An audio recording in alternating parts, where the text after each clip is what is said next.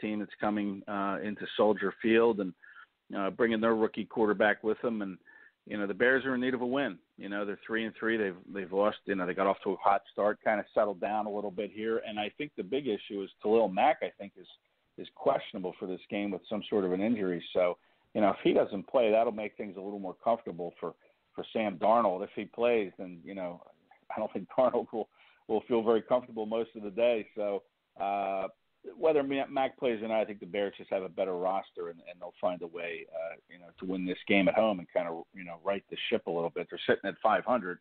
I think they were 3-1 at one point, so they really need to find their way again here. And I think they'll do it against the Jets for sure.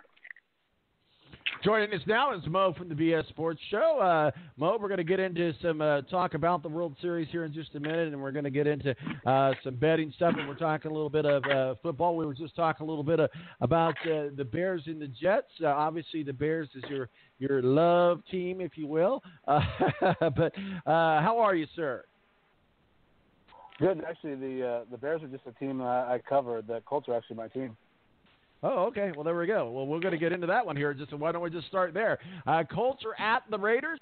They are not at home this weekend because, the FFA is here, Future Farmers of America, and the president's going to be here tonight. So, I mean, heck, there's other things going on in Lucas Oil Stadium. So they got to head up to the Black Hole on a Halloween weekend. I can't think of a better place to go if you got to go somewhere on Halloween. When I go to the Black Hole, we'll start with you, Mo. That didn't really sound very good. I hope I don't get in trouble for saying that. But the Black Hole, Oakland Raiders and the Indianapolis Colts. The Indianapolis Colts had a great win last week, even though it was only the Bills. It was a win, and I do think definitely they can beat the Raiders at home. Yeah, I mean, the difference is I think you see the Colts who are trying to win football games and the Raiders who seem like they're not at this point. There were some questions whether Adam Vinatieri would play. It looks like he's going to. Looks like Jack Doyle will be back for the Colts. The Colts actually showed signs of a running game last week. And, Andrew Luck, with, the way he's been protected so far this year by this offensive line, he's been able to make plays. When he's had guys on the field who can make plays, getting T.Y. Hilton back was nice. He's made Eric Ebron look like, he should have still been in Detroit catching footballs, like they shouldn't have got rid of him. I think this should be an easy win for the Colts. There's lots of questions everywhere on the Oakland Raiders, so I think it's a Colts victory in Oakland. Ed, what are your thoughts? The Colts at the Raiders.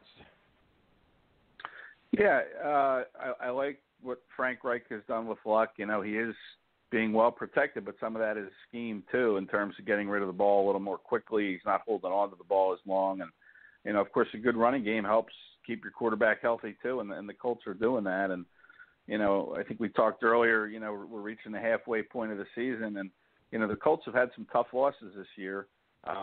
That now maybe they're kind of starting to learn how to win. That win over the Bills was big, and now you go in to play a team at 1-5, and the Raiders that Mo said doesn't seem to have any interest in winning, and he's right.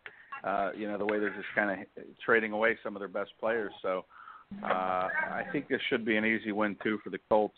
Again, it's on the road, but how much interest is there still in that black hole of a team that is sitting at 1-5?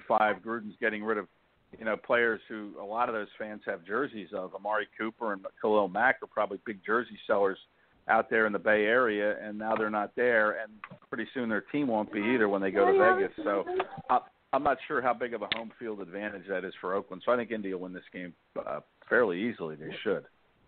We'll certainly hope so. Because then that was what we call a streak after that happens. Mo, what are your thoughts on as we get ready to talk about the Seattle Seahawks at the Detroit Lions? The Detroit Lions have improved themselves greatly. Matthew Stafford and the bearded man with the pencil seem to beginning to figure things out. What are your thoughts? Well, I mean, it just depends, I think, on what week that we're watching where they figure things out. They get big wins and then they have some terrible losses. But, Matthew Stafford has had a glimpse of a running game at times this year, which has been nice. We've seen him have a 100-yard rusher a couple of times. Overall game standpoint, I think I probably like the Lions to win this game at home. But from a betting standpoint, it's hard for me not to take the Seahawks getting points on the road. Russell Wilson is still a threat whenever he's out there. This seems like it would probably be a high-scoring game. Seattle's defense not great anymore. And Detroit's defense has been known to give up a good number of points. So if you're betting on the game, I like the Seahawks in taking the points and probably the over. But I do think that Detroit probably wins a close game. Yeah, and the spread on that, I believe, is 3 on that. And I'm still looking at the site that you sent me last night, Mo, and show you how much I don't do betting. I'm winging it here when I'm looking at this, so I don't know exactly what I'm looking at. So if I give the wrong number, you promptly put me in my place. But I think that the spread is 3. Okay, you can learn us both here. Okay, so it says -3, 49.5 O-U. Lions 65%. Right. So the 49.5 is the over/under of how many total points scored between both teams. The -3 is that the Lions are given 3 at home. You always don't look at the first number because that's always where it opened, and then the number as it is stands at this second, which it could change even during the show, is the number. So the -3 right now is correct. Detroit is given 3 points at home, and the over/under is that number. Got it. All right. Well, I'll keep that in mind as we get into our betting segment here in just a few minutes. Ed, what are your thoughts? The Seattle Seahawks and the Detroit Lions.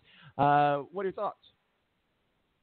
Yeah, that over-under number is interesting, and maybe you can get into it in the betting segment with Mo because, NFL games this year going into last weekend, I think they were averaging about 48.6 points per game between the two teams. So, I don't know if that over number has come up, has risen because of that or not. But 49.5 point over under on the Lions and the Seahawks seems like kind of what the average has been this year in terms of team scoring points. So I think it will be a high scoring game. I think Kerryon Johnson has kind of been the key to the Lions' resurgence here. They're giving him the ball. He had 158 yards rushing, I think it was last week, and they're getting yards on the ground now. And again, the running game is huge, and I think you're seeing that's why Matt Stafford has been more effective too, is because they are mixing in the run. They had that long streak where they didn't have a running back go over 100 yards, and Stafford had to do way too much. So now you're seeing a little bit more balance with the emergence of Kerryon Johnson. I think the Lions will win. I don't because I like it being a home game. But the Seahawks are playing better, and it's not going to be an easy win in that line of whatever it is, 3.5 or 3 points. The Seahawks might be able to cover that, even if the Lions were to win. All right, well, let's get into some talk about the World Series, and we'll get into our betting segment, and we'll toss in some more NFL while we're there. And Ed, you're more than welcome to stick around with us here. But we got to talk a little bit about this big win against the Dodgers against the Red Sox. You could say that the Dodgers got a late win if you're in L.A. maybe, but if you're here in Indianapolis, you didn't get to bed till like 3 o'clock in the freaking morning. 18 innings, probably every World Series record as far as length of game, change of players, change of pitchers was broken last night. I tell you what, it's the World Series.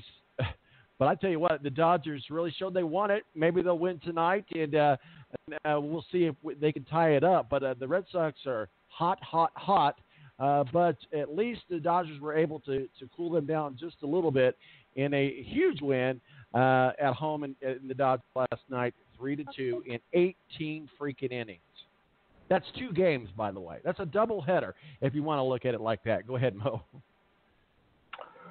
Yeah, I mean, first off, I want to say that I do despise the Dodgers and Red Sox both after doing that to me last night when I had to work this morning. But what bothers me the most, I think, if I'm a Dodgers fan, is the regression of Kenley Jansen, their closer. He's had some issues, had to adjust medications he was taking at this one point during the season, and he doesn't look as confident to me as he did, the past few years as I watched the Cubs play the Dodgers in the National League playoffs. So for me, him giving up that home run in the 8th inning to tie the game, is concerning. The Dodgers bullpen is not near as good as it was last year, with Jansen not being as healthy and Mario being signed by the Cubs last year. So that would concern me. I think if I'm a Dodgers fan at this point, And, the analytics, I think, of the first couple of games you saw with Bellinger not playing and Muncy not playing, I think at this point you got to throw that out the window, man. You put your best players on the field, whether it's against a right-hander or a left-hander. I think that really hurt the Dodgers the first couple of games. I don't like it when you're going to play games regardless of what the analytics say when your best players are on the field, and I think that was a huge mistake on Dave Roberts' part. The Dodgers have a little bit of momentum, but it will be interesting to see what happens tonight when when you use so many players in a game like last night. Hopefully it'll be a decent game, but sometimes it tends to be a lackluster game after a lit game like this, and another game the next day where you are pulling out all the stops because you're trying to win the World Series. But if you're the Dodgers, you had to stay in this series. So we'll see what it's like. I think the Red Sox have too much firepower, and I think the Red Sox ultimately will win the World Series. Well, I absolutely think that you're right, but it is fun to see it. I'm a National League guy, obviously, being a Cardinal fan. I would have liked to see the Brewers get in it, but at the end of the day, it's the Dodgers and the Red Sox. Ed, I tell you what, it's hard to root against the Red Sox, unless you're a Yankees fan, and it's very easy to root against the Red Sox. But the Red Sox are red hot, and I don't know that we see anything. And, we might want to draw a comparison. We might be seeing a New England World Series champion, and maybe, possibly, because it's New England, we might see a Rams and Patriots Super Bowl. Yeah, maybe. This might be a good time for me to jump off, actually, Tom, because I haven't watched more than 5 minutes of the World Series, to be honest with you. But I'll say this. A friend and colleague of mine who was in London covering Sunday's game with the Eagles and Jaguars, he texted me this morning, and he said he woke up in London this morning, went down to the hotel restaurant, and the World Series game was still on over there in London. He said he couldn't believe it, that he went to bed. He woke up, and the World Series game was still going on. So to me, baseball has, to me, a real problem. I mean, who was up at that hour, unless you're a diehard fan or living regionally in Boston or Los Angeles, to watch that game at whatever time it ended, 3 a.m? I mean, that's just way too long. These start times for these World Series games are way too late. You're losing the younger generation kids that aren't going to care about baseball because they're not watching it. I mean, to me, they need to make some changes, maybe play some games on the weekends and start, an actual, where you don't have to be a vampire to watch these games. You can actually sit on an afternoon and watch a World Series game on a Saturday or even late in the day. But I just think they need to start these games sooner. They're losing a fan base. Baseball has a problem to me. I mean, these games take way too long. 18 innings aside, with all the pitching changes and analytics and, trying to work these walks and, it's just, to me, it's a problem. And I hate to see it because I love baseball. I love watching baseball, but, I haven't had a whole lot of interest in this World Series. So I'll leave you on that note. We'll let you go. Go ahead, Mo. And I have a quick question for you. I agree 100% with what you said. I have younger kids, though, and I think the one thing that, I have a 15-year-old, and we were talking this morning about it, that, I agree it was way too long for a baseball game. But the one thing that she brought up was she liked the fact that there was a winner. She's a big football fan, but her biggest complaint this year has been, the number of ties in the NFL after investing 3.5 hours into a football game and not getting a winner. Is there any way that you see on the horizon that somehow, even if the NFL doesn't adopt the college overtime rules, that we get to where we have a winner? I think, a few years back, for something that hurt hockey, when you would invest so much time and not have a winner. Is there a way that the NFL fixes that problem?